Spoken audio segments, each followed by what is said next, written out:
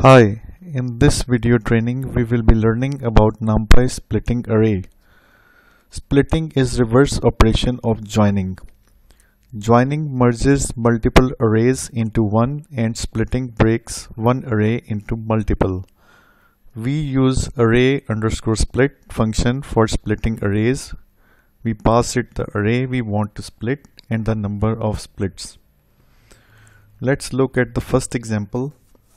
We are going to split a single dimensional array into three parts. So first of all, let's create a project file. Let's go to the console and create Python Numpy Array split.py. Okay, and let's start.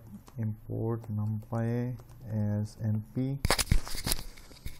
Okay, and we have array np dot array, and let's pass it a single dimensional array of 6 elements.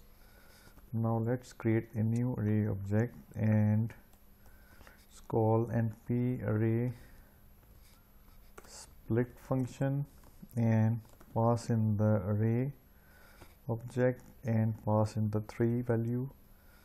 So it will divide the array into 3 parts. This means 3 parts.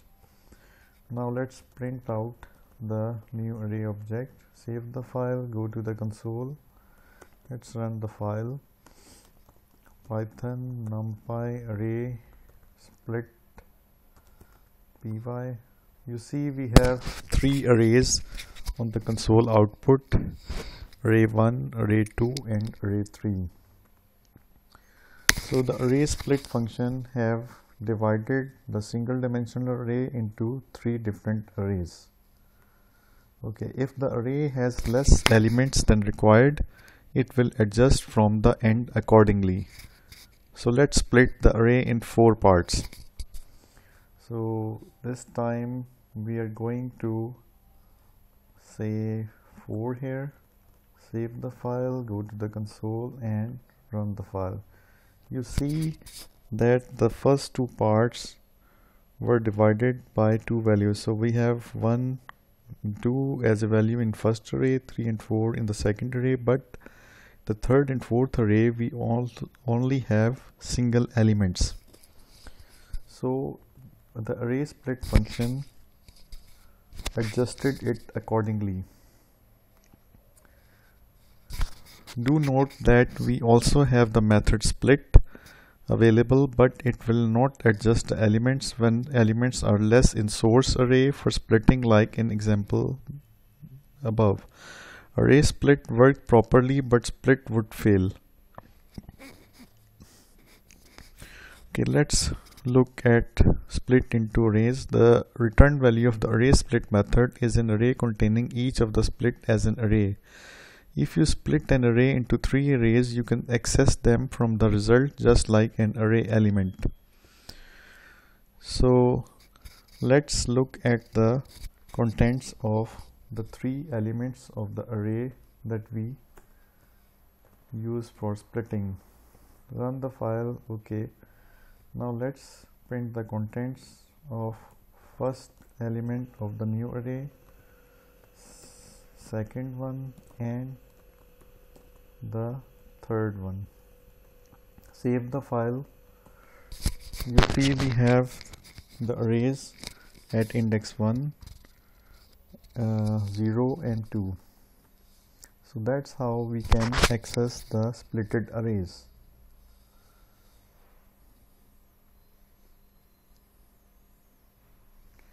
Let me do one thing. I'm going to copy this. Okay, and then we have splitting single dimension array into 3 arrays. Comment this. Okay, and then we have split array into 3 arrays and print contents of new array object. Okay.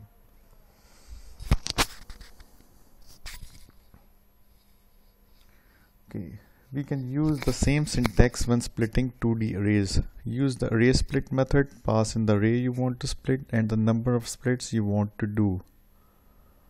So let's look at an example by splitting the 2D array into 3 2D arrays. So let's create an array of 6 elements with 6 arrays as each element. Comment this one and split 2D array into 3 2D arrays. Port NumPy as NP, and then we have np.array and 1 2. So we are going to have this and 3 4, then we have 5 6, have 7 8, we have 9 10, and then we have 11 and 12. Just close the arrays, and and now create a new array and np.array split, pass in the array and pass in the 3, print new array, save the file, go to the console. You can see we have 6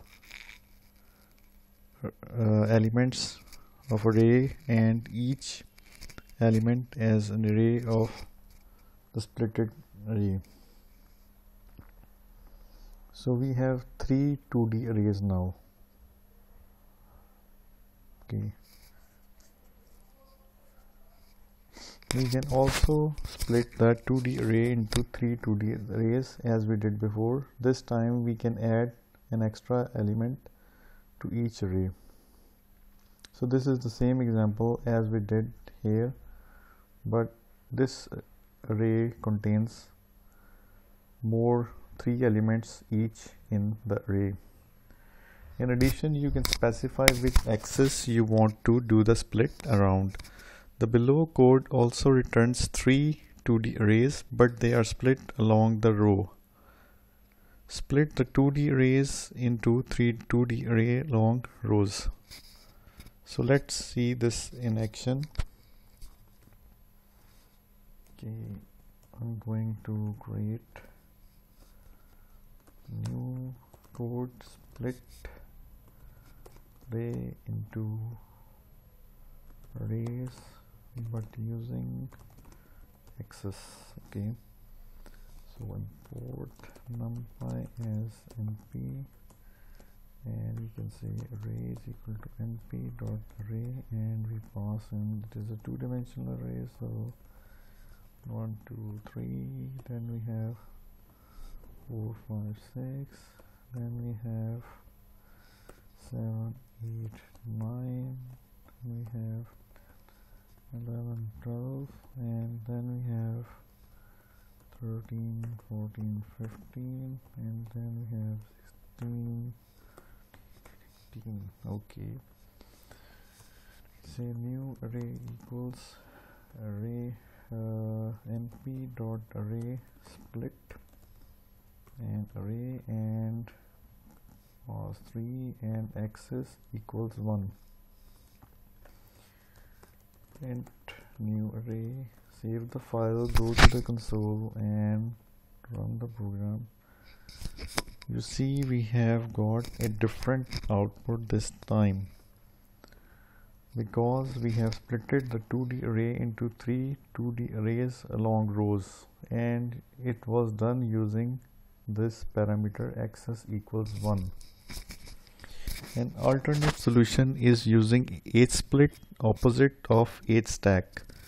Using the hsplit method to split the 2D array into 3 2D arrays along rows. So we can use hsplit as well instead of what we used here. To comment this, okay, copy this, comment this, and we can use age split and just pass in the array, and this time we don't need to pass access1 a parameter because we are using a different function, that is age split. You see we have got the same result as we did in the last example, but this time we use age split. Similar alternates to vstack and dstack are available as vsplit and dsplit. I hope you learned something from this video training, and if you liked this video, don't forget to subscribe to my channel. See you next time with a new topic in Python NumPy.